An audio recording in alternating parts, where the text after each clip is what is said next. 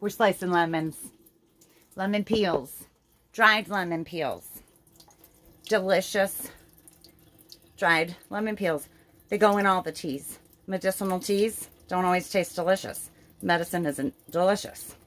Lemons are delicious. Here's what you do.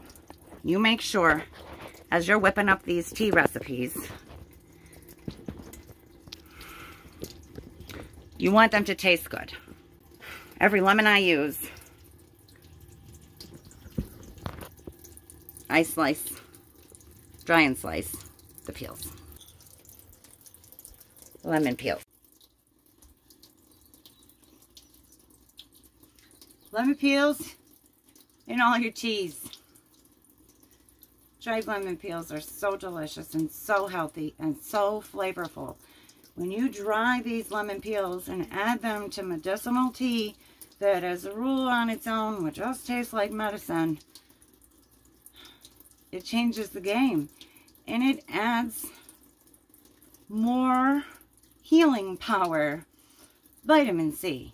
Rose hips and lemon peels are going in all and every tea that I make that's medicinal, that is really just not so flavorful by itself. And, you know, making lemonade is one way to stay healthy and have lemon peels for preserving. Millions of reasons you would be using lemons, but always try and remember, do not toss them out the next time you're having a salad and your fish or whatever you're having, and you've got your lemon and you enjoy the lemon, and then off the peels going to the compost. No. Give this a try. It's not difficult. I literally just made lemonade yesterday, and I made a lot of it. So I, you know, whipped up some lemons with my little handy dandy, and, you know, I'm always, look at how low I'm running on my lemons. I put this, everything, it's dried lemon peels. Literally just let this sit. I took the fresh ones, as I was saying before. I prefer to remove the white membrane when it's fresh. So I did take plenty of time to do all of that yesterday. That's what we're seeing here in this mess. All dried. It's dried. Okay, it's overnight. All right. Depending on the temperature of your home and all of the rest that's going on, I probably can tell in a camper. Overnight, it was about 70 degrees yesterday and today, and last night it dropped maybe 10, 20 degrees. I don't know. It's been comfortable, and so overnight. There are different occasions where you've got moisture content in the home. You got to think about that stuff, however long it may take. The ideal test is, does it snap? Like these here from last night, you see I'm struggling to get a snap. They're not dry enough to put into that jar. If I were to put these, they're a bit, I mean, you know, you wouldn't call them damp in any way, but they're pliable, which means they're not dry. So, putting them in the jar in this condition is, you're going to get a mess. You're going to have a moldy jar full of useless compost. It's not useless. Well, we don't like mold.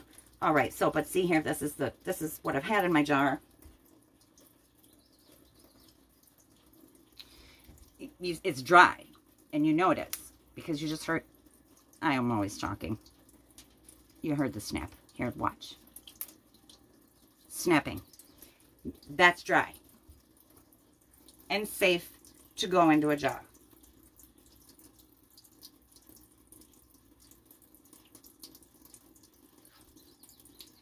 Yesterday's slice is not dry. Probably by tomorrow. I have dehydrators that stack to the ceiling. Millions of dehydrators.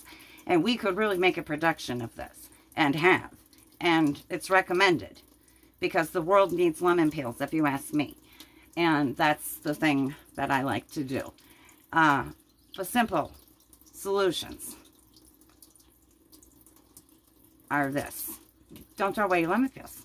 Just, it's okay to have everywhere, but it's okay to have a paper towel full of lemon peels overnight, you know, and put them up in the jar the day after. You got a spot for your little, next to your front windowsill is okay. As a rule, herbs and certain different things that, you know, sunlight is an issue, it will go ahead and diminish a bit of the potency of things. A couple days on the windowsill with the lemon peels, brilliant idea if you ask me. Stick them in a jar and get them in your teas. It's delicious. It's actually therapeutic. It's therapeutic to just open the jar and take a whiff. I want you to smell this, and you will when your jar is full. Let me know how it works out.